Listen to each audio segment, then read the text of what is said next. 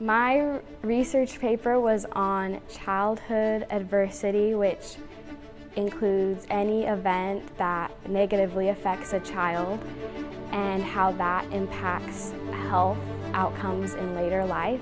Childhood adversity is not just a social issue, it causes DNA changes, it causes cell changes that then cause health problems later on. I also found though that there is hope that people are learning things that we can do to help children can do to avoid those outcomes in the long run.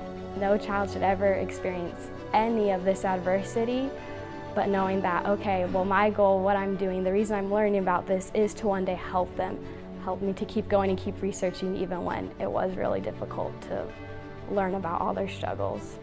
Going into this project was super overwhelmed. I had never written a research paper. I did not even know where to start.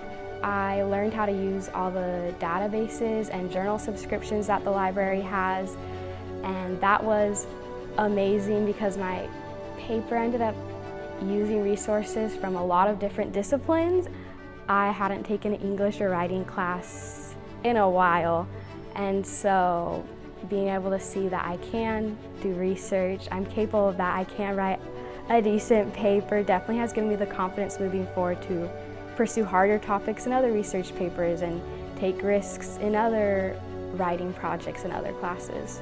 Doing this paper really motivated me to pursue a career in art therapy and to look more into that profession.